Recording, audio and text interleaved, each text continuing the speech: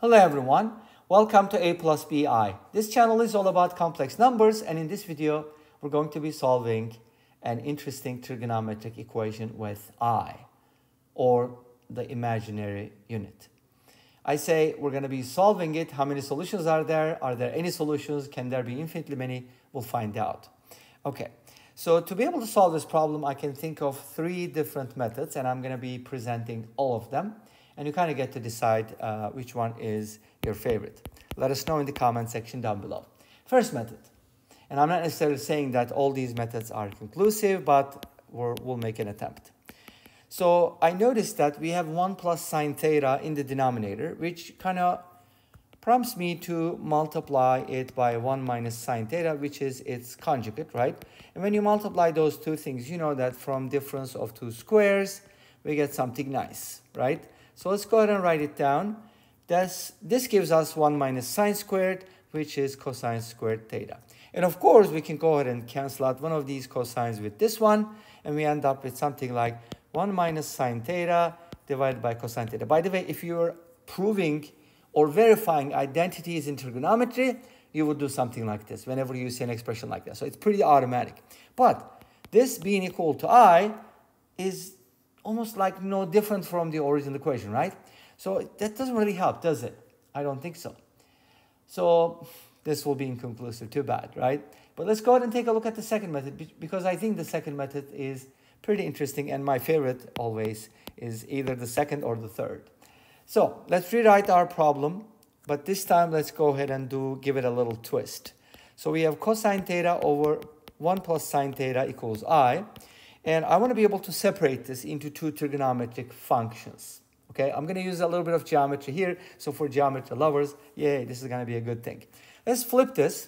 That gives us 1 plus sine theta divided by cosine theta is 1 over I. But you should know that the reciprocal of I is negative I, which is also its complex conjugate, right? Because its modulus is 1, that's why. So at this point, we're not going to just, do the same thing, multiply by the conjugate. Instead, we're going to do this. We're going to separate them. That was the whole purpose. So I'm going to write this as 1 over cosine theta plus sine theta over cosine theta equals negative I. As you know, 1 over cosine theta is secant theta. You can either write it like that.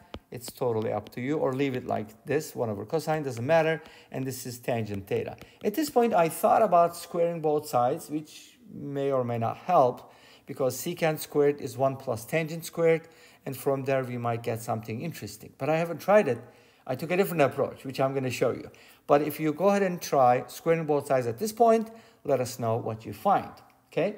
So here's what I'm going to do instead. I'm going to draw a right triangle. Remember, I told you I was going to use geometry. So here's a right triangle where theta is one of the angles, obviously. And remember, we can name these A, B, C. I'm not going to get into the I stuff. But we have secant theta. Secant is the reciprocal of cosine, which is B over C.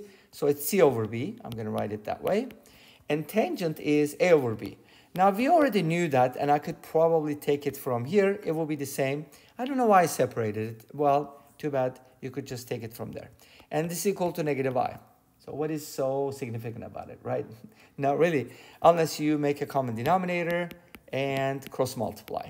That's the fun part. If you do that, you're going to get A plus C equals negative IB. You could also write this as negative BI, no big deal. Now this is when we square both sides, which is going to give us a lot of good information. When we square both sides, we got to be careful. Left-hand side is a squared plus c squared plus 2ac.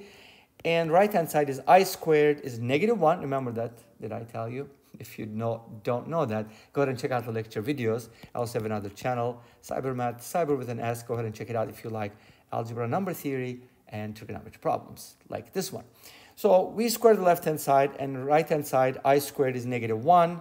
So because I is the square root of negative 1, you should memorize that for sure. And this will give us negative b squared. Now, here's what's interesting about it. We have a right triangle, so we can use the Pythagorean theorem, right? A squared plus b squared is c squared. Great. Can we use that information in our expression? Probably. Let's bring the b over here. A squared plus b squared plus c squared plus 2ac equals 0. What an interesting equation, right? Now, we do know that a squared plus b squared is c squared. So we can go ahead and replace this with c squared, and then another c squared. That'll give us 2c squared. 2c or not 2c. Do you see what I'm seeing? Hopefully.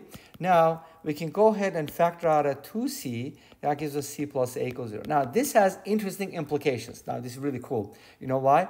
Because either c is 0, which is not good because you have a triangle whose hypotenuse is 0 units. Uh-oh, that's not good. And remember, in our equation, we have cosine and sine.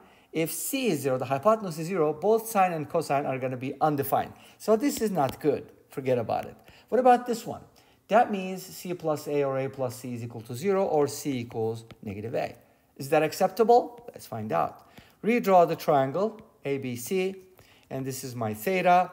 So notice that sine theta is a over c. If c is negative a, this is a over negative a, which is negative 1. So what? Right? Big deal.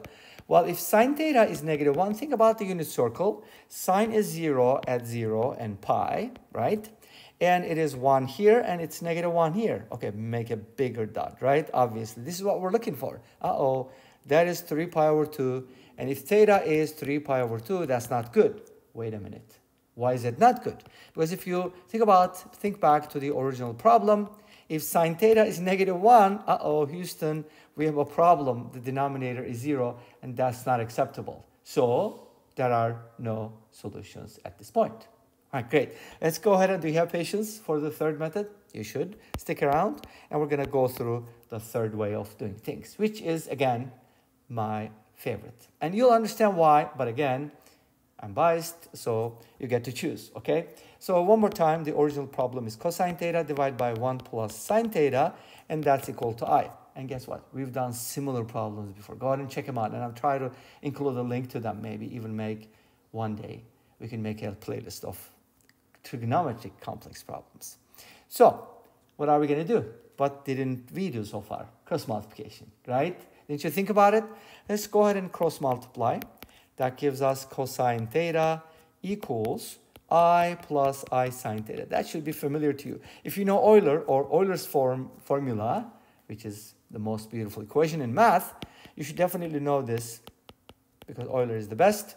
Cosine theta minus I sine theta equals I. What does the left-hand side look like? Well, Euler said if you have cosine theta plus I sine theta, it is equal to e to the power I theta. Such a beautiful equation, right? But we have a minus sign. Don't worry, sign is odd, so we can just make it absorb by choosing negative theta. So if you make the theta, change it into negative theta, this will work because cosine negative theta is still cosine theta. You get the idea? So the left-hand side is e to the power negative I theta, and the right-hand side is I in the Argand plane, which is a fancy name for the coordinate system.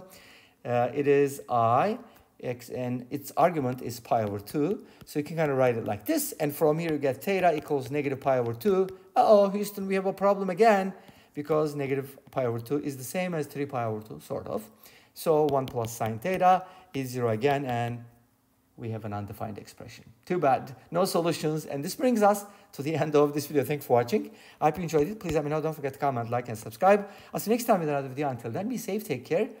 Don't forget to check out Cyber Math and A plus BI, and bye-bye.